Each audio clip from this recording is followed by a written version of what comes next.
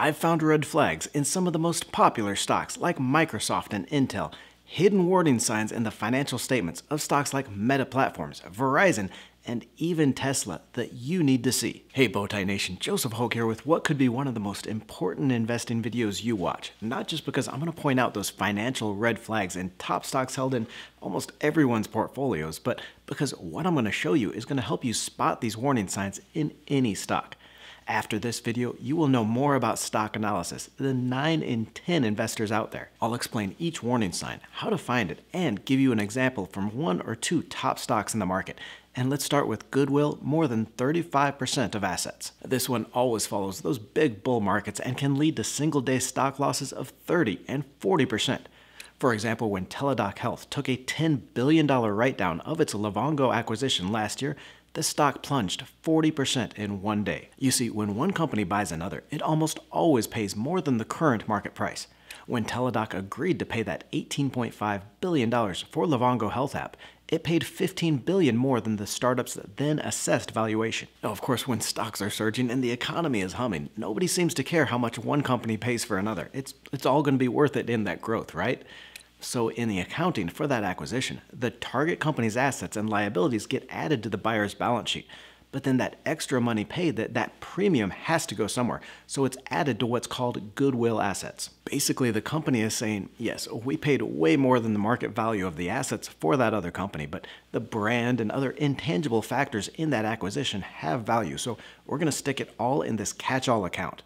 Teladoc is saying here, it can't measure the actual assets of Livongo, but they're worth $13 billion plus here in 2020. Of course, the problem is when those acquisitions don't go as planned, when that growth just doesn't justify it. On accounting regulations, the company has to come clean and say, whoops, we messed up. That company we paid $18 billion for was probably only worth $4 billion.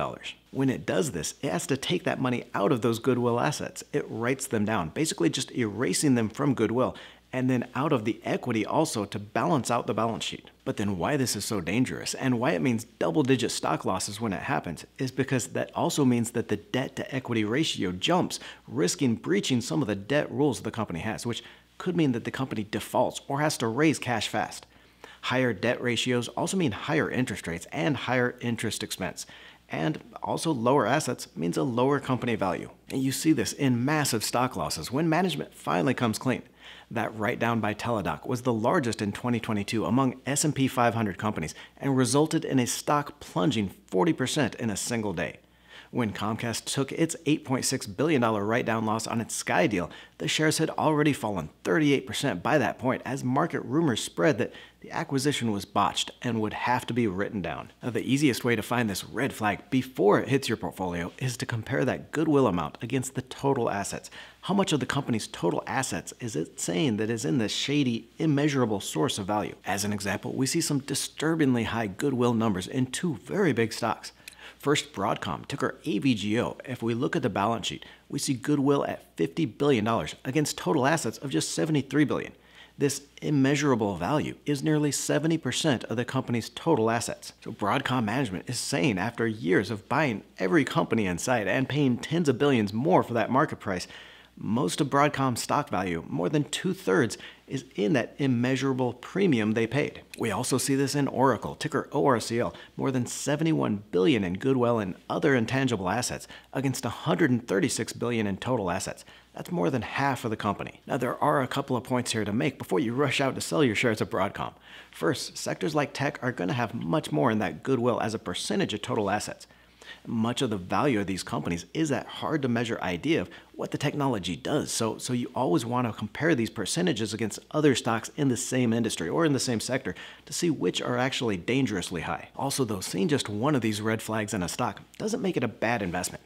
In fact, I still do like shares of Broadcom, especially on that potential for the VMware acquisition.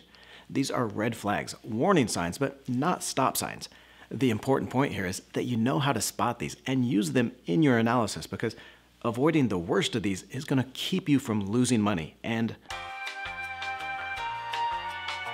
now, these red flags will help you decide which stocks to avoid. Deciding which stocks to buy is easy with some of the features on the Webull app.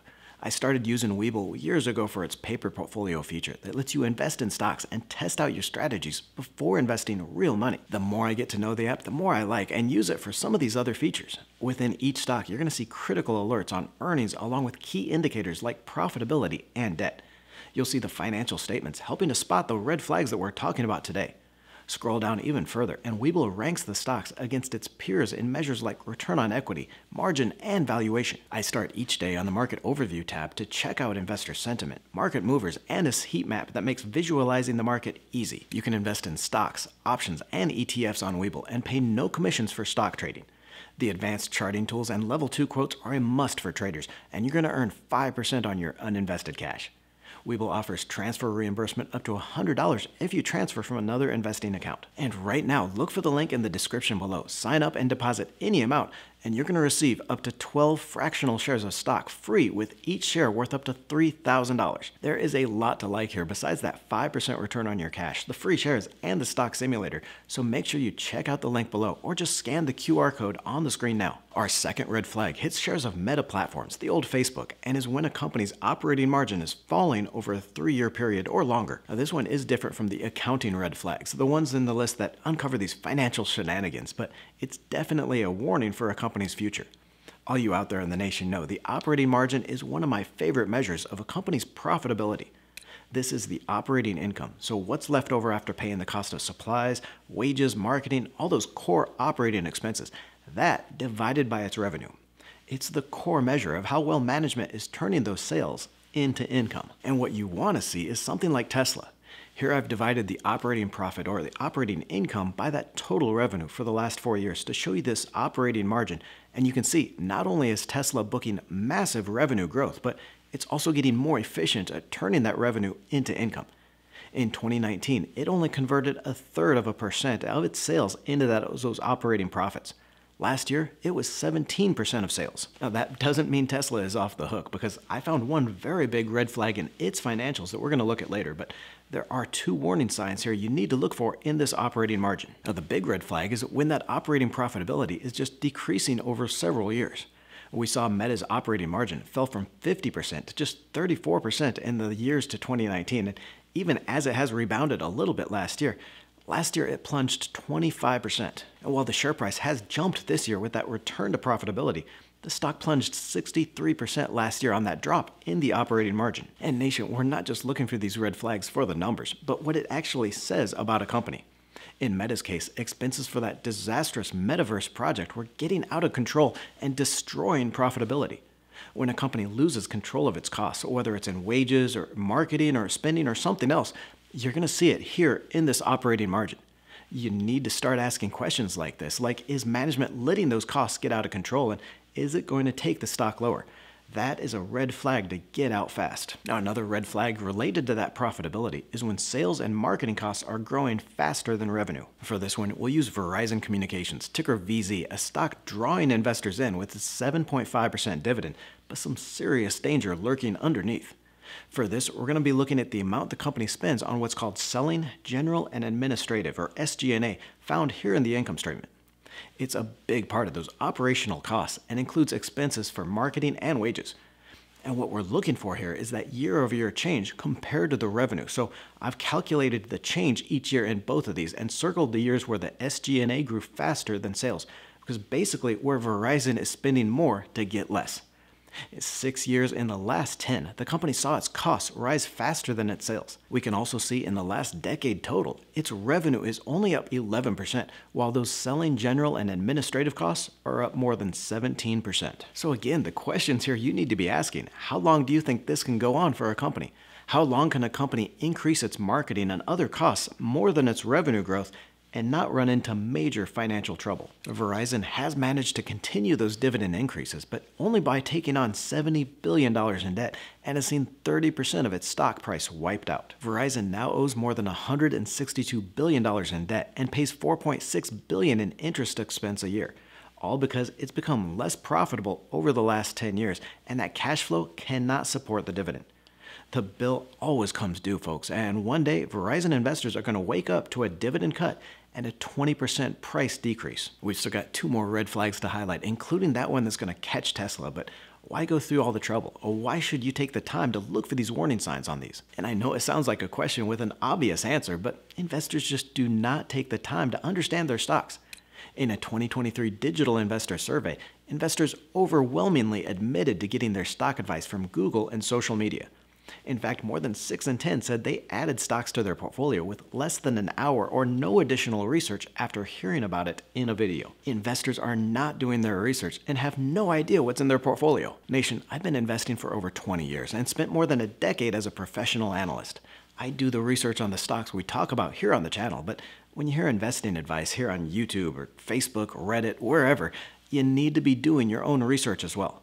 You do not know if that YouTuber really knows what the hell he's talking about, if he did any research at all, or if he just looks smart because he rocks a bow tie. These 5 red flags are easy to find and will put you ahead of 90% of the investors out there. We're digging deeper into the red flags with this next one, declining earnings quality over 3 years. And this is one of the most important measures you can follow, but also one of the most often neglected by investors. Earnings quality measures a key difference in how a company reports their financials.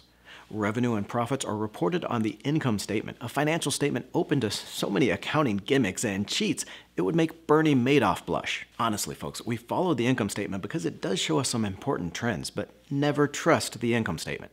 It's like the income statement is a rival mob family. We'll do business with it, but you just can't trust it. Is that reference too old? But between booking revenue before it's paid to capitalizing costs instead of expensing it, and all kinds of other accounting tricks that are only interesting to accounting nerds like myself, by the time you get down to the net income reported on the income statement, it's so unbelievable it could share an apartment with Santa, the Easter Bunny, and Papa Smurf. Now compare this to the statement of cash flows, a record of the actual cash in and out of the company. Now, this isn't an immaculate conception when it comes to accounting shenanigans either, but it's a much truer look at the company's cash generation. And where this helps us measure a company's earnings quality is in the difference between these two financial reports. The statement of cash flows shows us cash flow from operations, that actual cash collected from the company's core business. Then you've got the income statement, which shows us net income, what management would like you to think is its profits. So the red flag here is when management is using all those accounting gimmicks in the book to make that net income look higher, but then that actual cash flow isn't all that great. Our example here is Northrop Grumman, ticker NOC, and I've pasted the two financial statements together. At the top here, you see the statement of cash flows with cash flow from operations, or CFO. The lower half then shows the income statement with that net income for each year shown at the bottom. Northrop actually did a pretty good job reporting high-quality earnings in the past. From 2018 through 2020, its cash flow from operations minus that net income was positive. In other words, the profits it was reporting to investors were a fair representation of the actual cash being generated. But then something's happened, and NOC has gone over to the dark side in the last 3 years. From 2021 through the last 12 months, management is reporting profits billions of dollars above what it's actually collected in cash. Total here, they want you to believe that profits are $6.5 billion higher than what the business has actually collected. Now, there are some legit reasons why actual cash flow and net income might be different for a while, but when it goes on like this and that difference builds, it is a major red flag that investors need to watch out. More often than not, and this is something we're going to look at next, but the company is extending more credit to consumers.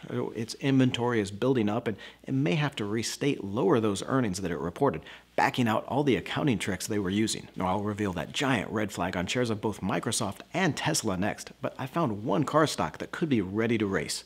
In fact, it's my favorite turnaround stock right now, so make sure you check out the video here next. Now, I've saved one of the biggest red flags for last, rising receivables on the balance sheet. This one is so bad because management can use it to make the company appear like revenue is rising, exciting investors on growth, only to pull the rug out under them into the future. I'll show you the example with Microsoft and Tesla, but understand companies often sell on credit rather than cash. When they do this, they book the revenue on the income statement, but then they also note it as a receivable on the balance sheet, money they're owed on that sale but not yet paid. And the problem here is because management is under so much pressure to keep showing that revenue growth, when times get tough, it can be tempting to extend more credit to buyers, even buyers that may not be able to pay. Management still gets to show that higher revenue, impress its investors, and can kick the can down the road and just hope the company eventually gets paid. When we look at Microsoft's revenue and that receivables growth over the last 5 years, we see two red flags that you're going to want to keep an eye on. If we look at 2020 and 2019, we see that revenue growth was typically well above receivables.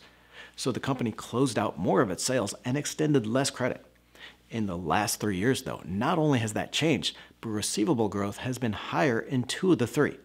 So not only does it seem like Microsoft is changing its policy, extending more credit to customers instead of collecting immediately, but it is maybe going to overboard on that policy. So here you as the investor need to ask yourself, is Microsoft's new easy money policy the reason it's been able to book that faster revenue growth?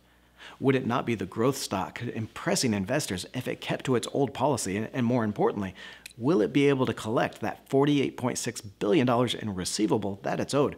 Or is it going to have to take a write-down of those assets? And here we know Elon loves to surprise with those strong revenue numbers, but is he doing it by extending more and more credit? We can see here, in 4 of the last 5 years, receivables grew at a faster pace than revenue. Taken alone, it doesn't mean you shouldn't invest in Tesla, but it's definitely something you need to be watching for to make sure it doesn't get out of control. Get your free stocks when you start using the Webull app with the link below, or click on the video to the right for my favorite turnaround stock right now, a stock that could rise 50% from here. Don't forget to join the Let's Talk Money community by tapping that subscribe button and clicking the bell notification.